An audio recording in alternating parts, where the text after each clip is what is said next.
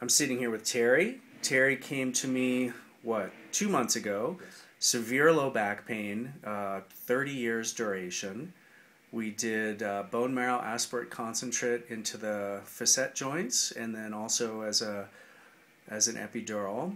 And tell me a little bit about what your pain was like before the treatment and what it's like now. Well, before the treatment, it would be, particularly in the last 6 to 8 months, I would just standing, laying down, it would feel like somebody was actually stabbing me, taking like a stiletto and just stabbing me right in the back, in the lower back, to the point where I would just scream out in pain involuntarily.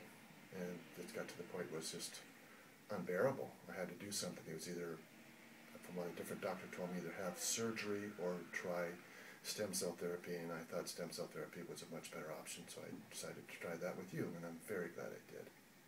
Great. So if you had to pick a percentage improvement in your pain, what would you say you've had?